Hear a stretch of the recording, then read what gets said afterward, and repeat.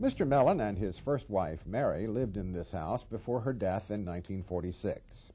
By 1955, Mr. Mellon and his second wife, Bunny, had settled in a new house on the estate, and the brick house was converted into a library and art gallery.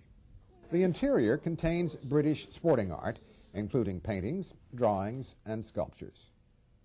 Over the past 45 years, Mr. Mellon and Bunny have collected several thousand paintings and many thousands of prints, watercolors, and drawings. They began seriously collecting French pictures in the late 1940s. By 1960, Paul Mellon had become interested in collecting English paintings as well. We asked him why he began collecting on a serious basis. Well, I suppose I didn't really think of collecting seriously until we had this house, and a big house and a lot of bare walls.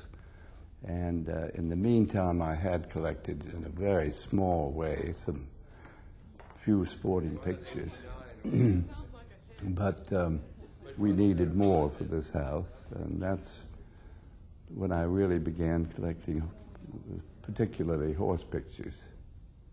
A lot of my life was spent with Chester Dale in the National Gallery, and I got to know his collection very well.